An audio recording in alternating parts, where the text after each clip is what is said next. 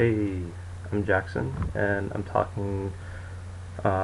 commenting kind of about the Talk video by Brené Brown. She's talking about the power of vulnerability, and I really liked it because she was talking about how most people don't like to be vulnerable because there's no walls up, their guard is down, and anything could happen.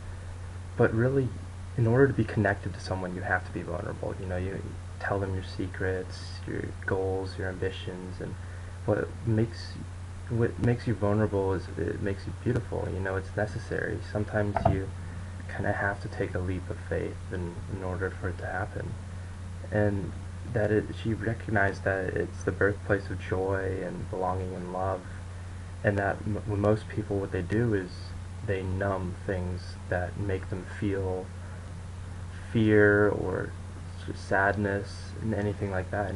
And that's one of the reasons why in this country it's the most it's the most obese, and it's the most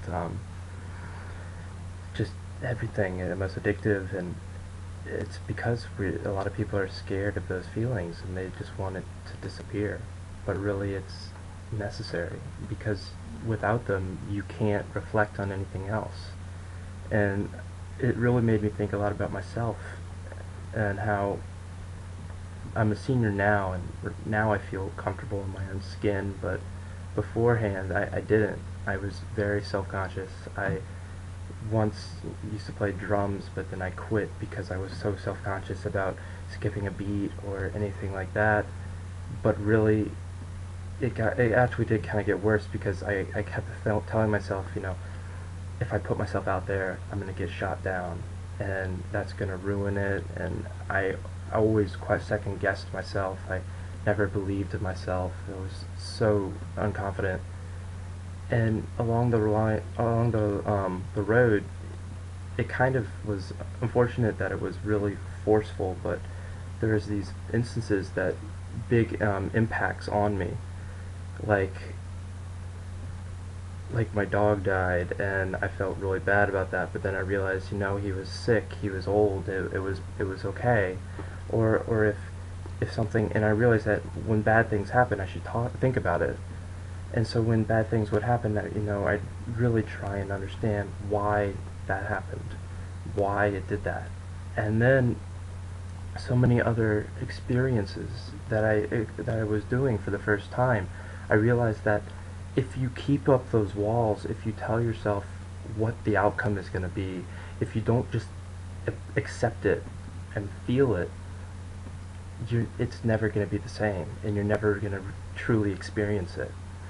Like one example I can think of is like a first kiss. You have to, that feeling it's gonna be just inextricable. You can't just tell yourself, if you keep your walls up all the time, it's never gonna happen. And you need to feel that moment of fear and panic, but that's a part of it. You can't just disacknowledge it. It's there, and it is going to happen, and it has to happen like that.